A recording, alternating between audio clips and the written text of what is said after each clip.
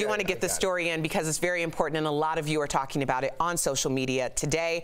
Is Alabama about to execute an innocent man today? This is Nathaniel Woods, who at 6 p.m. Central Time is set to be executed. Even though the prosecutors agree, he never pulled the trigger. He was convicted of luring police officers into a house where 3 of them were killed.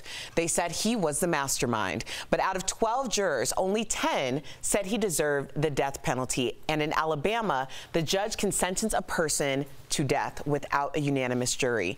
Even if the man who did pull the trigger, who is currently in prison, says Woods is completely innocent.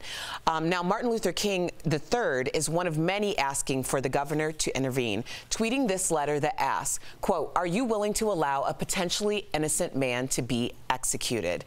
Obviously, the clock is ticking on this.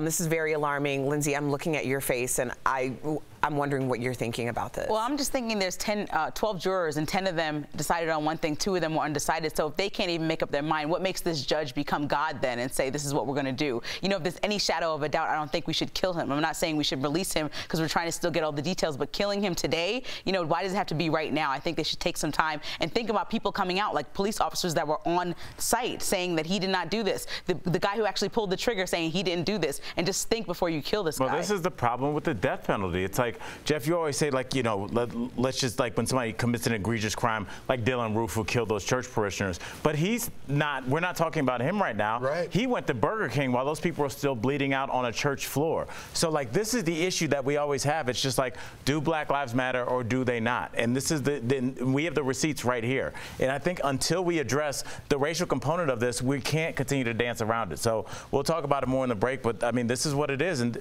we have a man that even the cops are saying, yeah, he didn't pull the trigger, but yet we're still here, and Dylan Roof is probably in a cell somewhere comfortable watching DBL.